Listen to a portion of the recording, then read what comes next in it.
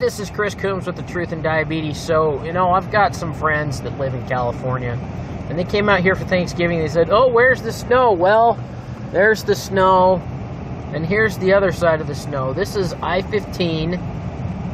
It's like 7:30 in the morning, and the road's been closed because apparently it's just been like a sheet of ice, and so it's barely moving. So that brings me to a point.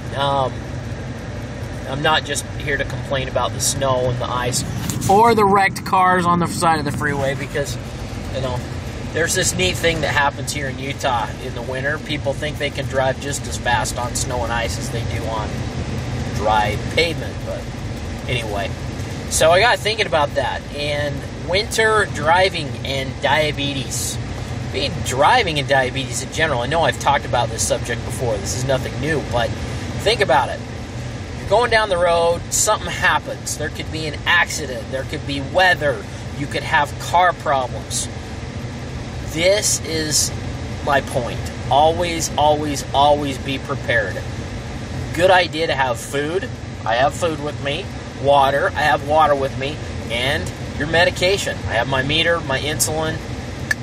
I'm good to go. So yeah, I could be out here on the freeway for a while, but you know what? Never a bad idea to have like an emergency blanket.